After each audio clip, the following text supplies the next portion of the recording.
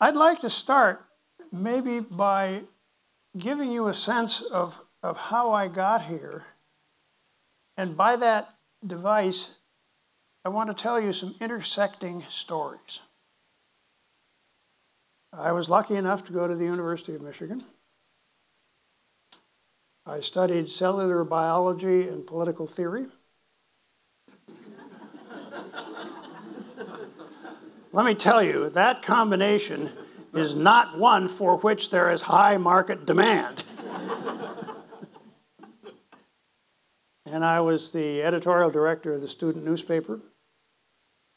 And I got tangled up with an organization that met late at night, and we drank too much beer and too much coffee. And this was in the late 50s, and of course, what did we do? We wrote a manifesto.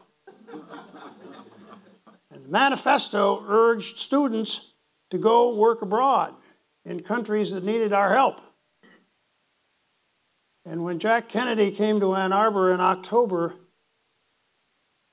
2060 and talked about this, he was talking about the Peace Corps, and he got that idea and that language from this little student group that was kicking around in the People's Republic of Ann Arbor.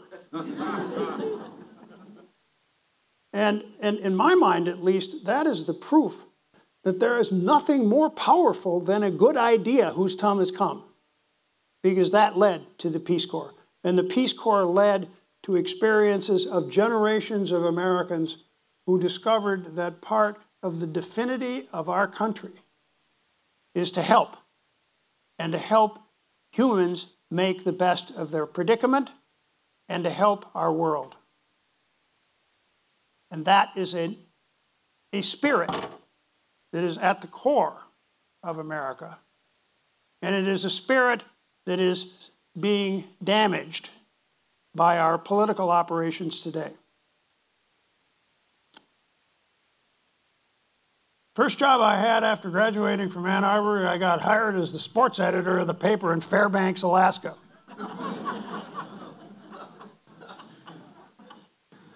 So what did I do? I learned how to mush dogs. I was a terrible dog musher. I was a pretty good curler. And Fairbanks in those days was the kind of place where the sidewalks were made of wood. And the guy walked into the First National Bank of Fairbanks in the middle of a snowstorm and leaned over the counter and said, "Your money or your life." And the teller gave him 2 bags of money, and he took off. And there was a hell of a storm going on, and he jumped on a dog team and went out of town. Now, the road stopped about a mile outside of downtown Fairbanks. And the whiteout was so bad they couldn't get the choppers up to face him. And in a couple of days, I was out at the state police post talking to the captain, and there was a hell of a dogfight out in the front of the post, which is the inevitable sign of approaching dog teams. And they had the guy, and they had the cuffs on him, and they brought him in, and he leaned over to me as he walked through the door, and he said, "You know, they wouldn't have caught me if my lead dog hadn't got sick."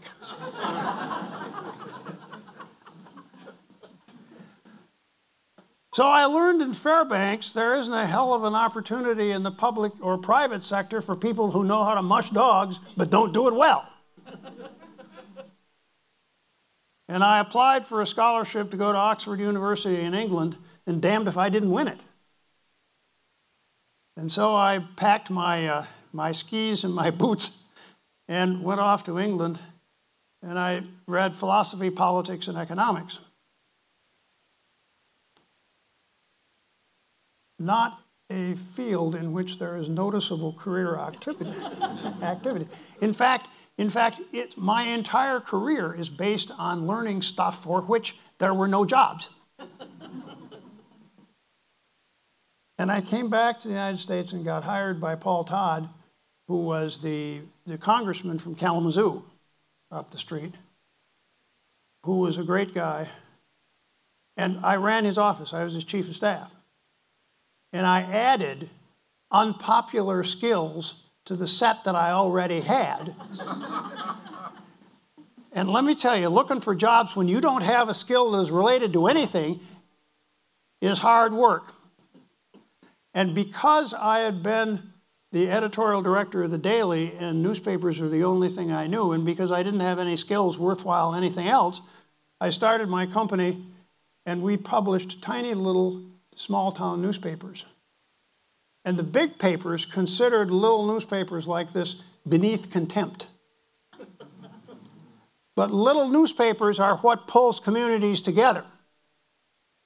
And people read them because they are neighbors in their own hometowns.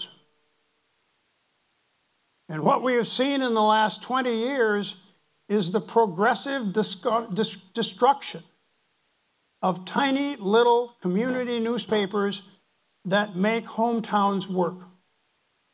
Who's engaged? Who's married? Who died? Who graduated? Who sold their house and for how much? That's a big deal. And most importantly, how do we live together as sensible people in civil discourse in a community where we are all neighbors?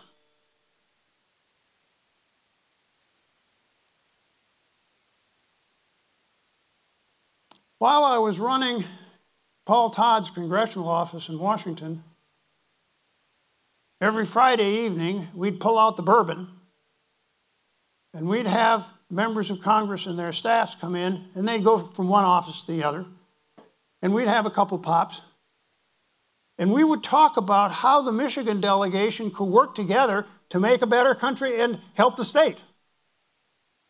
Didn't make any difference whether people were Republican, Democrat, mugwump, anything.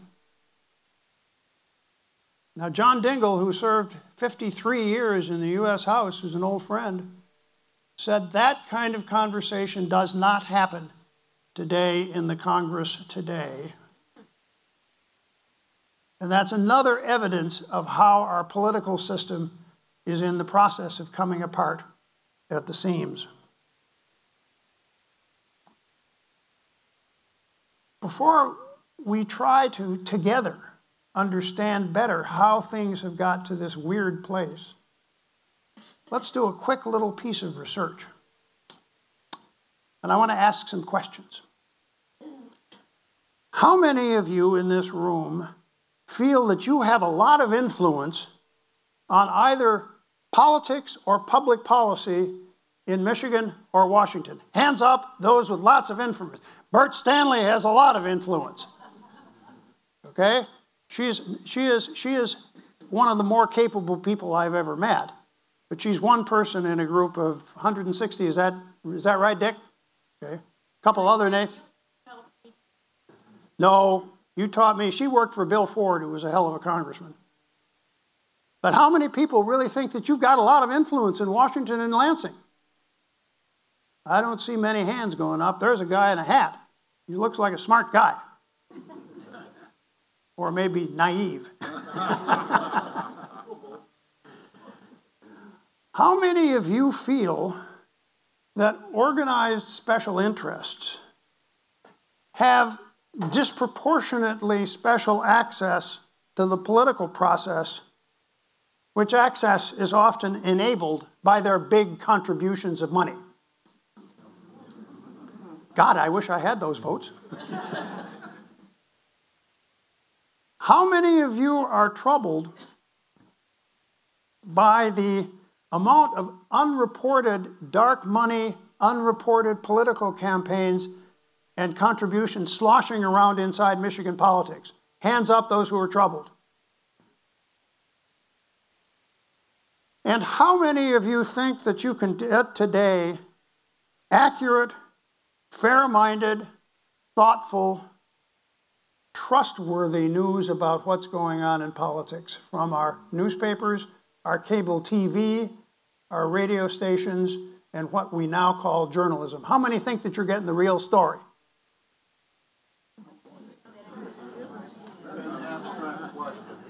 Sometime yes, sometime no. It depends on what you watch. No, it's not. It has to do with the difference between fake news and news. which is empirical fact. We'll have a discussion later. I'm looking forward to it. I may be difficult, but I'm combative. So the three questions that I asked you were designed to cast light on what is really happening at the inside workings of our political system and why I believe that we are in so much trouble as a country, and ultimately why I started the Center for Michigan now 12 years ago. The first issue, I think, is that we all know that over the last 20 years, what are now called legacy media, mostly meaning newspapers, have really deteriorated. And the reason they've deteriorated is not because they're run by a bunch of stumblebums. They've deteriorated because the web has taken away basically all the advertising from these papers. 50% of the revenue of my little newspapers are what used to be called classified advertising. And you put in an ad, you want to sell your lawnmower, and you put the ad in, and it's 3 lines, and you pay $20. In fact, my business model was I would buy newsprint for $2,000 a metric ton, and I would buy black ink for $6 a pound, and I would smear one on the other, and I would sell it for $20 an inch. But the advertising revenue has gone away. And newspapers have exchanged selling ads for dollars per inch with selling clicks for pennies. And I know of no media company that has figured out a stable business model to account and succeed for that fundamental change in income that we're seeing in newspapers. The net result of a lot of this has been what might be called an information vacuum, which has opened up between people and their governing authorities in Lansing or Washington, because no longer do we have a news system which is devoted to the notion of accurate representation of fact, but we now have a news system in which the former responsible sources are in the process of falling apart. And what is taking their place? Social media. In social media, you articulate complex questions in tweets of 180 characters. Now, I'm not especially bright, but I don't know how to say anything 180 characters. And most thoughtful people don't know how to do it either. And so we have detuned the nature of our discourse, in part by the rise of social media and by the restrictions social media places on what might be called sane and thoughtful civil discourse. And one of the reasons that people are concerned about the rise of social media is a post that is not true on Facebook or Google looks just like a post that is true. You can't tell the difference from just looking at it. And that in turn has introduced the notion of fake news. A staff member in the White House said, "These are alternative facts." Alternative facts. I'm pretty old-fashioned. Either a fact is a fact or it is not. I don't think you have alternative facts. But the influence and power, which is growing, and the fact most people get most of their news through social media now. They don't get it through, well, I'm a dinosaur. I read newspapers. But most people, and lots of people in this room do, but most Americans get their news through social media and to some degree through cable TV. And both of these media sources are heavily influenced by how do you get as many eyeballs on your story as you possibly can, regardless of whether the stories are accurate and empirically true as distinguished from alternative fact. And so if we have a political system the communications devices of which are suspect themselves. We have a political system which lacks credibility and integrity. And no wonder we are confused and worried and bothered, because we don't know what the hell to think. And we don't know what's going on or what's what. Second issue that I raised to do the research with is all the unreported money flopping around in politics today. Ever since the Citizens United decision by the Supreme Court, we have seen the rise and creation of political action committees in which literally hundreds of million dollars are being raised and spent. Now, when I ran Paul Todd's campaign for re-election to the US Congress, I think we might have spent 20 grand. Today, people raise $400, $500, $600 million for a relatively safe seat in the US Congress. Where's this money coming from? Nobody knows.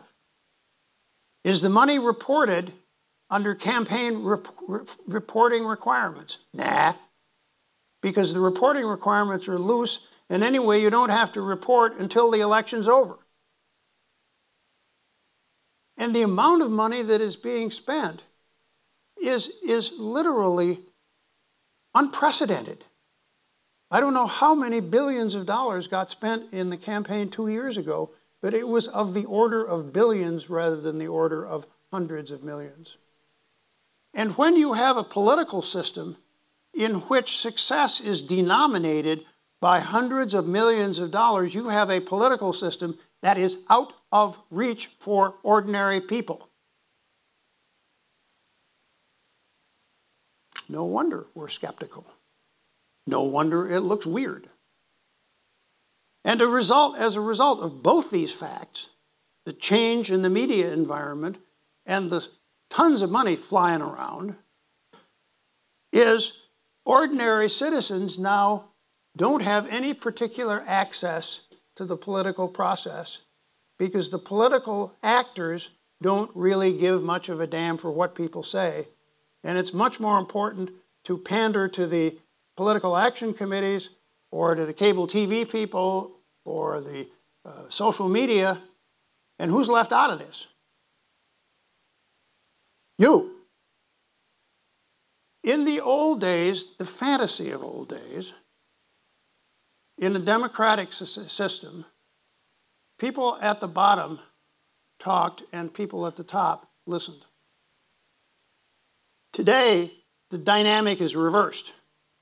And the purpose of political parties is no longer to inform people, it is to tell people how to think.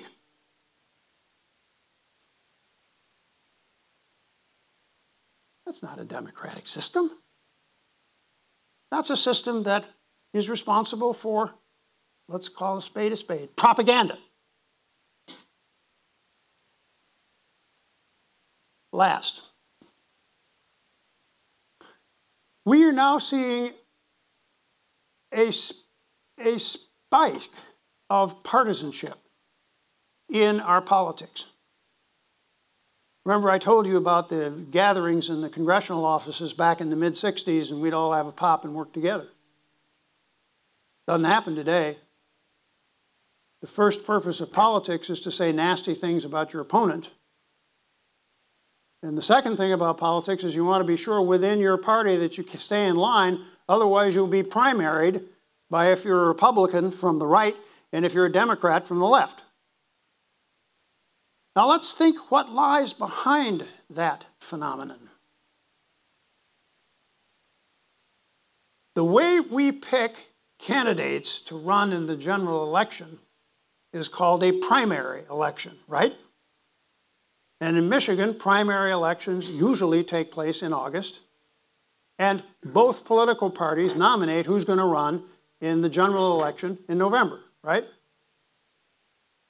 Okay. What kinds of people vote in primary elections? It turns out that disproportionately the kinds of people who vote in primary elections are highly partisan, motivated voters, either from the left or from the right. And the way a lot of people characterize what is going on with the political primary system is that the system is being driven by wingnuts from the left or wingnuts from the right. And the reason that's important is most people don't vote in primary elections unless you are a highly motivated, highly partisan participant, in which case you vote like crazy. And that's one of the reasons why so many extreme candidates get nominated for public office, because they get there in a primary election. What I've just tried to do is provide you with an insight into the dynamics that undergird some of the weirdness that we see in American politics today. Well, let me say how I feel about that. I think you figured out that when I feel something, I say it. I think that our democratic system is coming apart at the seams. I will be 80 years old in 3 weeks, and I have never in my lifetime been more frightened about the future of my country than I am today. We are in trouble. And remember when Benjamin Franklin left Constitution Hall in Philadelphia at the end of the Constitutional Convention, he was approached by a woman and said, "Dr. Franklin, what kind of country are we going to have as a result of this?" Franklin looked up and he says, "Madam, a republic, if you can keep it. If you can keep it." And what scares the liver out of me is the assault on our democratic institutions, which have survived the Depression, which have survived World War II, which have survived the Great Recession of 1980 and thereafter, and which have been tested time after time and have resulted in a political system which brought more people into more congruence with policy and with good governance than any system that we have yet seen on earth. And we are in the process of damaging and jeopardizing precisely those institutions of political governance which have enabled our survival. That's my thesis. And that's why in 2006, I started the Center for Michigan. I built, over 40 years, a little entrepreneurial company publishing these tiny little local newspapers. And I figured out that the web was going to tear up the industry. Kathy and I decided probably we better sell it before we got a dead albatross hanging around our neck. And a couple days after we sold the company, Kathy and I were sitting at dinner, and I said, "Well, Kathy, we've sold the company, but I'll be damned if we move to Florida and let the sand trickle through our toes while our country goes to hell." And Kathy, being sensible, looked up and she said, "Well, that's a good idea. What are you going to do about it?" And I said, "Well, I've been thinking about something that maybe is designed to mobilize the center of our country. And let's call it the Center for Michigan. And let's not call it a think tank. Let's call it a think and do tank. Think and do. How come? Well, thinking without doing is pointless. And as the former mayor of Detroit discovered, doing without thinking gets you in the slam.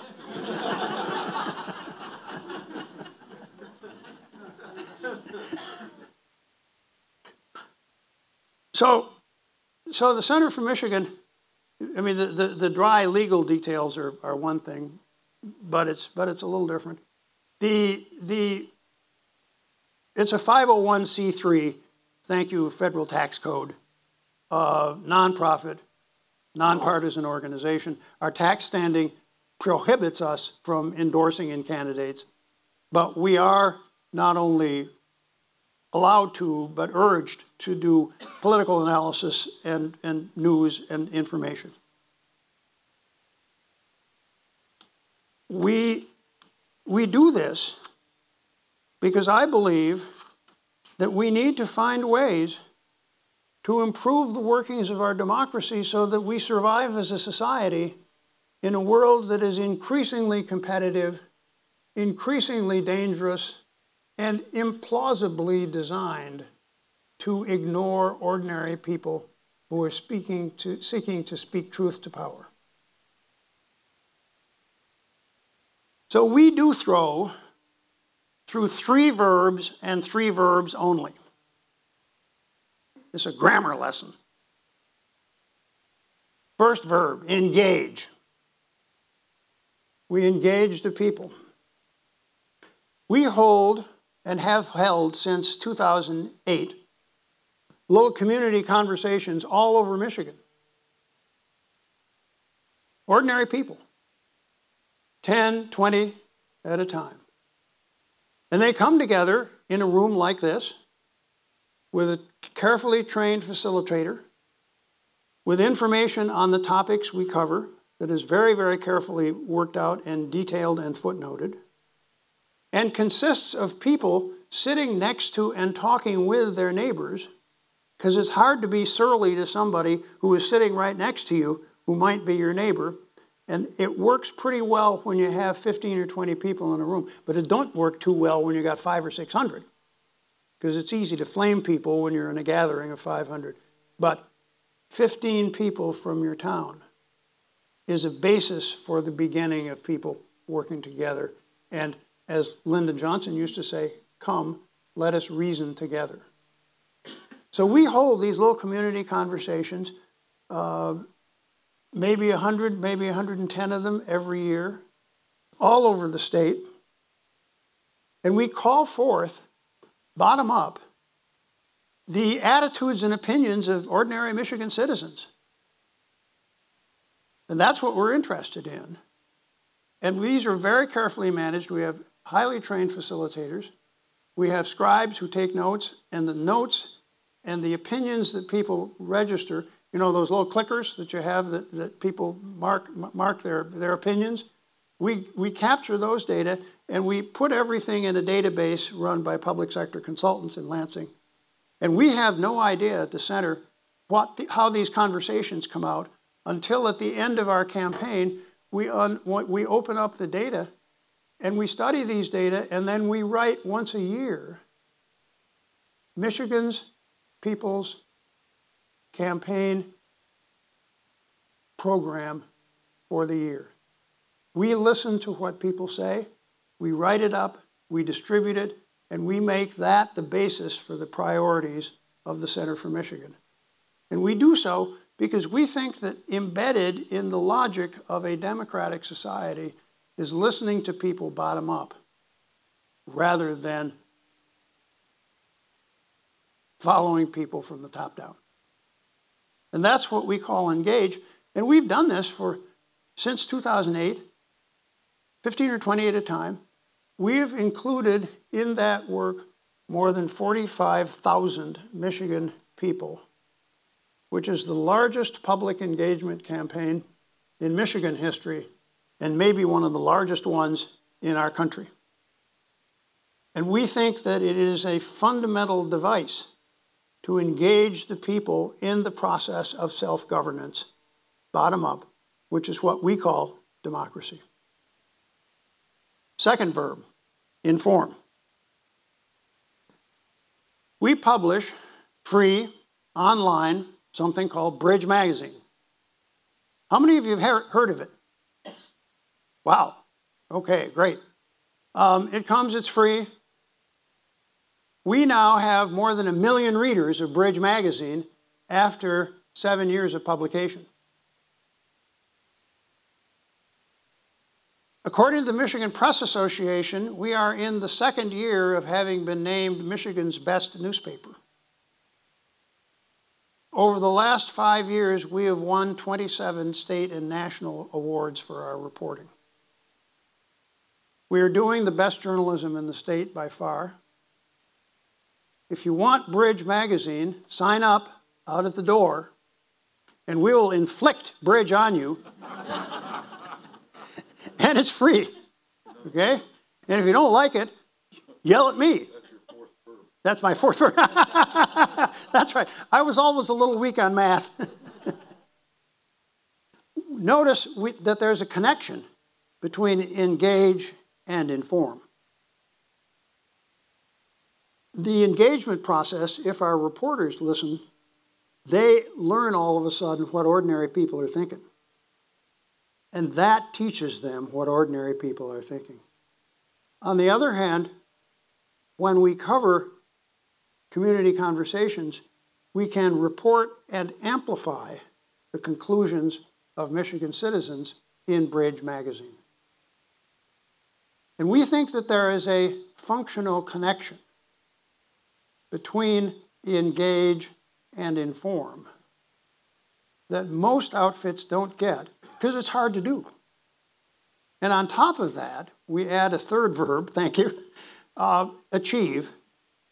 And the way that works is that when people in our community conversations begin to kind of cluster around some particular problem or issue, then we take that and then we do journalism. That defines our journalism research, and we cover that subject and we learn stuff about it. And sometimes we take that into the halls of power and we say, you better do something about it. And I want to tell you a story of how that process works, because it will give you an insight into the interconnectedness of engage, inform, and achieve. How many of you know of the existence of the federal pre-K program, Head Start? Yeah, a whole bunch of you. And most of you also know that pre-K education is really important. More than 90% of American families spend the money to get their kids to pre-K schooling. Michigan has a program called the Great Start Readiness Program that is kind of designed like Great Start. And it's aimed at 4-year-olds who are mostly minority and who are poor and have other disabilities that makes it harder for them to succeed in school. Okay, that's a good idea. And at our community conversations about 5 years ago, most people, when asked, what's the most important thing to do in Michigan, most people said, fix the schools. And then when we asked, how do we go about doing that, they said, pre-K education for all kids. So we started looking at this question. And our reporters discovered that the state legislature today spends about $1 billion a year per grade in our public schools. But the legislature only spends about $100 million for the entire Great Start Readiness Program. And we further discovered that there were 30,000 4-year-olds in Michigan who were qualified to get into the GSRP program, but they couldn't get in because the legislature wouldn't spend enough money to provide enough places for them. And we ran those stories in Bridge magazine. And we wrote the headline, Michigan's Forgotten 30,000 Kids. And then we discovered that there's an outfit over in Ypsilanti called the High Scope Education Research Foundation that had just finished a 12-year longitudinal study that had concluded that kids who go through a pre-K program were 25% more likely to graduate from high school than kids who didn't. And we took that information and I called up the governor and I said, we'd like to present this to you. He said, fine. We did it. And he looked up and he said, the question isn't whether, the question is when and how much. Now here's a piece of realism that goes with hard-edged achievement. There were 2 other people in the room and they were the governor's major fundraisers. But the governor caught it. He got it. And it then took about 6 months to persuade the legislature that they were underfunding the Great Start Readiness Program, that the kids who needed it the most weren't getting the benefits, and that they needed to solve this problem. And over a couple years' time, the legislature has now tripled the amount of investment they are making in pre-K education. And we are in the middle of a research program to find out and determine and be sure that this program is resulting in what the research seems to suggest it is doing. So here is a case in which engage raises the topic. Inform does the reporting that fleshes out the story.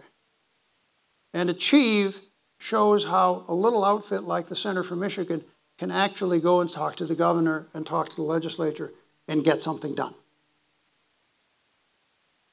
That's why we started the center.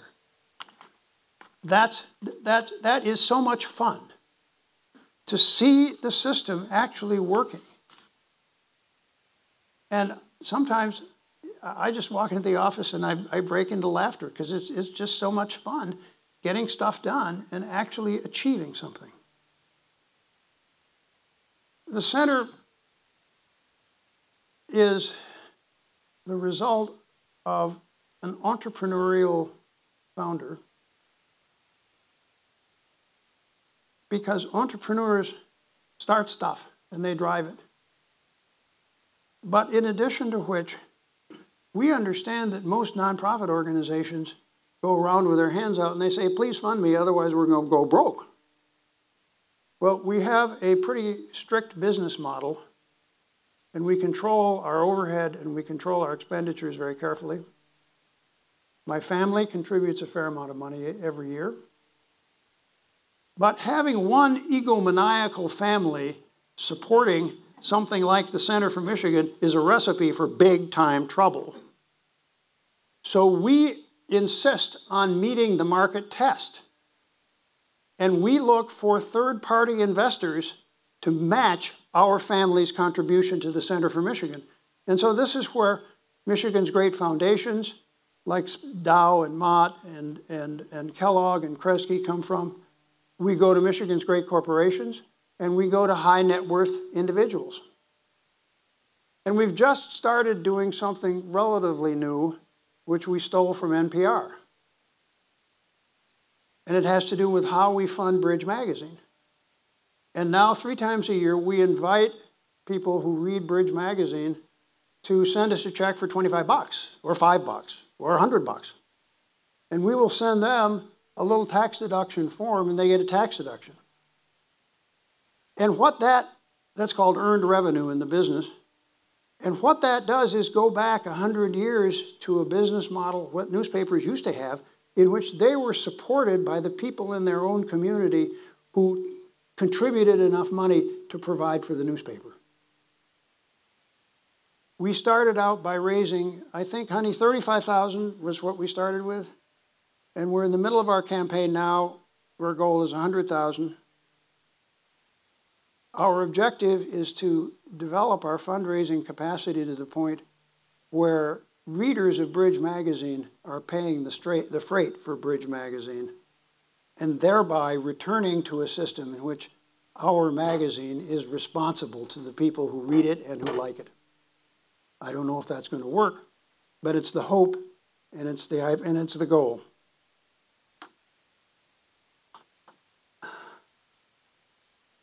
The rhetoric that I wrote in this speech resonates. It says, Michigan and America is today at a hinge in our history. Jesus. But I've just been reading in the biography of General Grant. And not since the Civil War has our country been as split and as partisan as it is now. And the consequence of the election 2 years ago has been that our country and our state are kind of divided into tribes. And we're sitting in the same living room, looking across the living room at other people and saying, who the hell are these people? We ain't going to talk with them. After the election, we did a series of focus groups, 2 in West Michigan, one of which was Trump voters and the other was Clinton voters, and 2 in southeastern Michigan. In southeastern Michigan, both groups said that they would not talk to each other. In West Michigan, People said they didn't like to talk to each other, but there were some values that enabled them to think that they could work together. One of which was Michigan's a pretty good place to raise a family.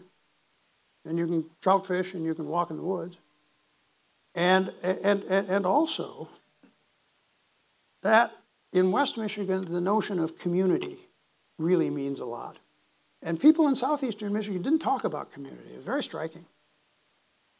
We then found 6 families who were willing to work with us, and we just finished doing a documentary movie trying to get inside the heads and hearts of people who previously wouldn't talk with each other and try to understand where they're coming from. It doesn't matter if you're old, young, or rich, poor. Just what about just treating a person like a human being? Why does it have to be a Democrat versus Republican? It's almost like a gang. You know what I mean? Like we're the Crips and we're the Bloods, or we're the Hells Angels and we're the something else. I don't know. We're the Reds and we're the Blues. Right, we're the Reds and Blues. It's like they're gangs, and they forget that people are affected by this turf war. Why can't they just fix it? I don't understand. That movie we've just finished cutting, it's 48 minutes long, and we are taking it around the state with our community conversations. When you read Bridge Magazine and you ask to see the movie, we can send it out to you. We'll put a link on it. And at the end of the movie, after listening to people saying how awful their opponents are, we held a weekend gathering, and people discovered that they could talk. And they could discover how we are linked together by more than blind partisanship. And of course, that's the purpose that lies behind the center.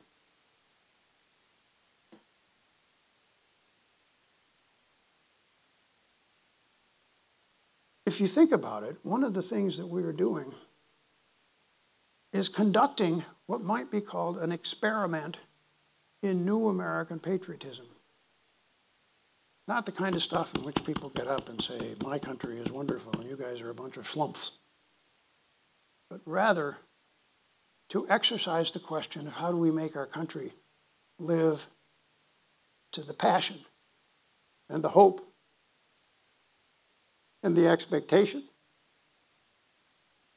of a great democracy. That's what we try to do. I don't know that it's going to work. But if we don't try to do it, it ain't going to happen. And the only way it does work is with people in this room who are influencers in our state.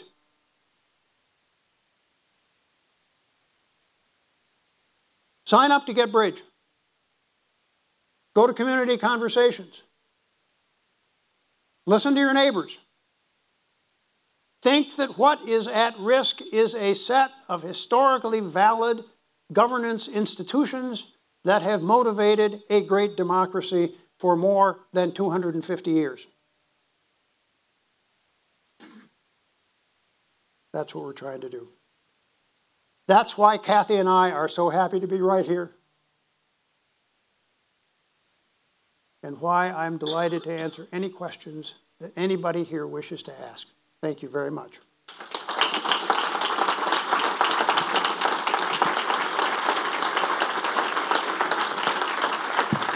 I'm just getting deaf. Okay. How do you choose the 15 people that you bring around together? How do you pick them? Sure. Good question. Okay.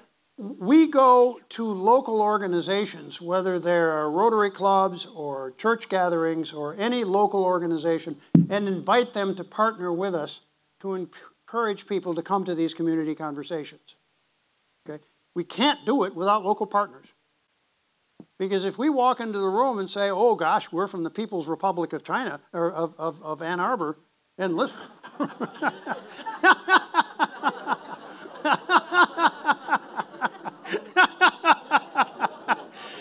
Well, you see, I'm almost 80. What the hell? They're not going to, I mean, people are not going to come out unless there's some local validation for what you're trying to do. But there's one added dimension to this that I think is important. we do try to monitor the kinds of people, excuse me, I'm yelling in your ear, the kinds of people who do attend our community conversations. And we occasionally find that we don't, that our audiences skew white, older, better educated, on and on. And we think it's important that our audiences reflect accurately the demographics of the population of the state.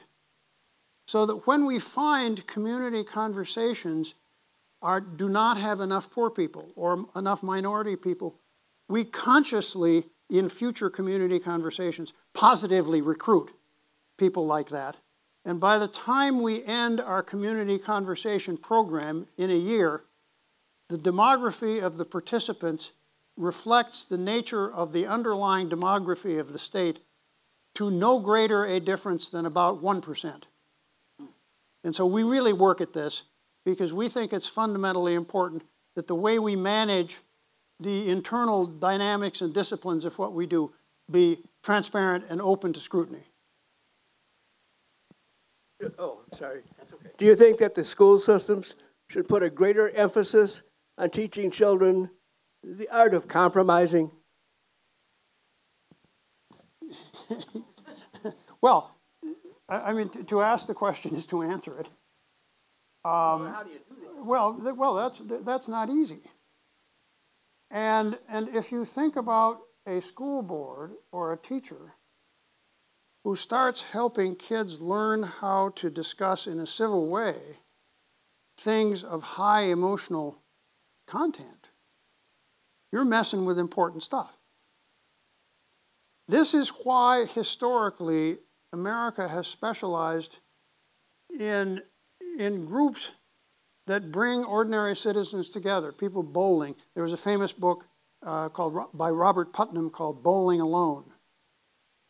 And the idea is that through bowling leagues and churches and service clubs and a lot of things, we learn the arts of being together with one another and learn how to exchange opinions and listen with respect and admiration.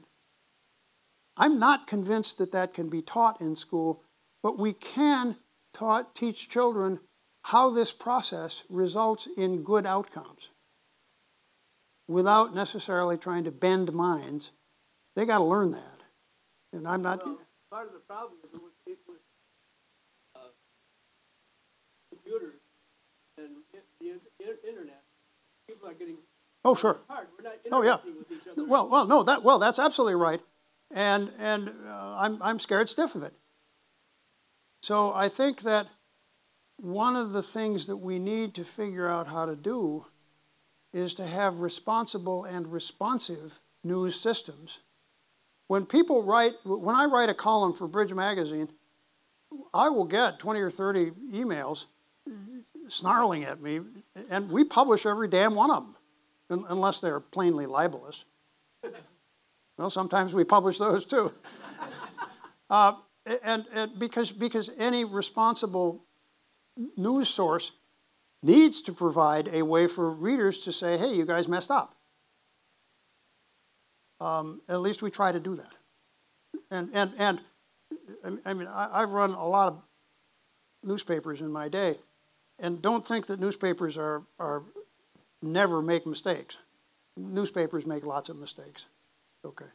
But the difference is newspapers need to be willing to admit and correct mistakes so that they are, at the end of the day, a trustworthy component of an information system to help guide a society. Oh, yes, ma'am. First, your documentary is going to be shown on September 22nd. Oh, yes, please. No, get up and say it loud. The documentary, 48 minutes long, will be shown at 1 o'clock in City Council chambers on September 22nd, and you're all invited. Oh. Okay, my question is, how does Bridge guard against, how does it construct some kind of boundary between you and your big funding partners, the corporations, so that they do not influence what's published and we don't duplicate what's happening on the national scale in politics? There are two answers. One is a general policy answer, and the other is to tell you a story. The general policy answer is with every one of our potential funders, we say, there will come times when you don't like what we publish. You may choose to withhold your money. Fine. Don't tell us what we're going to do. We went to a very large corporation headquartered in Detroit, and that was about 5 years ago, and during the course of the conversation, it became clear that we were talking about a gift of considerable money, and that the corporation imagined that this would be a transaction. Once we recognized that, I said, thank you very much. We've enjoyed being with you, but we're leaving. And I wrote them a note saying it made no sense to continue that conversation. We are managed fiercely enough so that the threat of withdrawal of funds does not bother us. We'd rather it didn't happen. But it sure as hell is not going to affect the way we conduct our newspaper. And that's one of the reasons why having a family standing by the center that has resources, and we can say, this is what we're doing, and you can come after us as long as you want, but we're not going to jeopardize that. I just have a question regarding funding of newspapers and television news and things like that. So we think of journalism as the fourth branch of the American government, and they provide a public service, but with the exception of NPR and McNeil layer on PBS, the vast majority of news is privately owned. And what are some ideas that we can have in the internet age going forward where a public service is provided by private companies? Right. Well,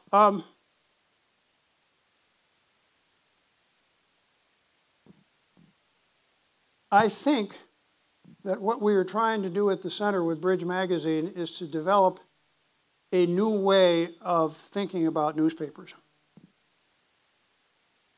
Namely, have the publisher of newspapers be a not-for-profit organization that is transparent about its funding and seeks, as best as we can, to prevent commercial interests from infecting the nature of our coverage. There is a lot of chatter in the news business about nonprofit journalism. And this is good. The only problem with nonprofit journalism is that nonprofit journalism is often run by journalists who have no idea whatsoever how to manage a company. And so you've got to find publishers who know something about journalism and who know how to manage a commercial enterprise and do so in effective ways. And that's pretty rare. You don't find a lot of people like that. At the end of the day, I think that people in the social media, for example, are going to discover that there are a whole lot of people who are very unhappy with what social media are doing with their private information, and they're scooping that up and pasting it together and selling it for their profit. That's going to lead to trouble for them. And any newspaper will discover that if they become exiled to the place where everybody expects them to have one editorial line, they're going to be speaking into a diminishing audience. Because why the hell do you want to read a newspaper that merely echoes what you think? Now, having said that, we have a big problem, and it's called, by the social psychologists, the net effect is that people tend to agree with other people like them. Fine. Thank you. Thank you. Come and work for the center. It's a bias confirmation is the thing. And that's what lies behind the fact that lots of people will cluster in one area or another area, kind of in their own chimney. We did an experiment a couple years ago in which we urged readers of the New York Times to read the Wall Street Journal. And we urged people who read the Wall Street Journal to read the Times. And in effect, to urge people to shake up their news reading habits. And I have to say that it worked to some degree. Maybe 35% of people were willing to switch. But a majority of people, at the end of the day, after the experiment, they didn't like it. The art of governing consists of finding ways to work with people who may not agree with you on specifics, but who share your passion for decent governance. We are moving away from that. All you need to do is look at what's going on in Washington. Michigan, fortunately, is not as much in the thrall of this phenomenon as Washington is, but we could become very much similar depending on how things work out.